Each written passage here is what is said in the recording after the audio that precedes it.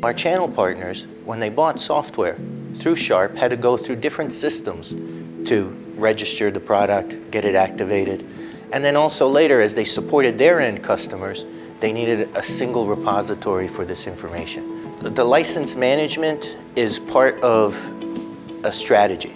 It's a tool. We had to find the right kind of tool that would allow us to have a flexible business model, as well as integrate a lot of different systems that we had.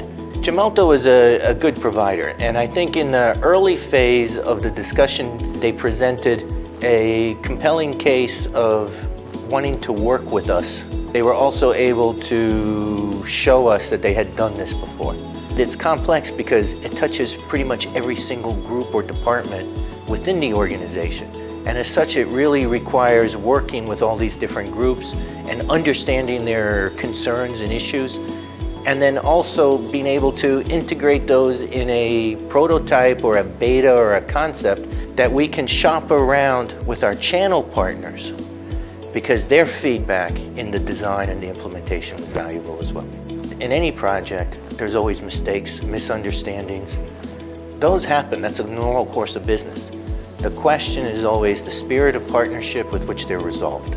They need to be on the journey with you, and they need to understand what your needs are, and you need to understand what their needs are, so that you can find a balanced business approach.